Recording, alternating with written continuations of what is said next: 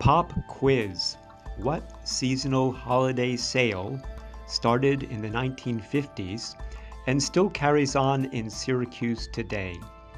That would be Art Mart, now celebrating its 68th year. Art Mart is organized and managed each year by Syracuse Allied Arts Incorporated, a nonprofit arts group with funding from CNY Arts.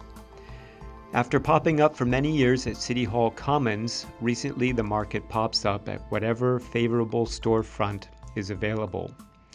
This year, it's at 476 South Salina Street in the Whitlock building, next to Salt City Market in a space recently vacated by Density, a company that monitors building occupancy. But don't worry, Density is still in Syracuse, working from the lower level of the same building. It would have been an interesting test of Density's sensors to monitor the transformation of this space from vacant storefront to pop-up shop, featuring more than 30 arts and crafts vendors. The shop sets up in a mere 2 days. Truly a marshalling of well-organized, independent vendors.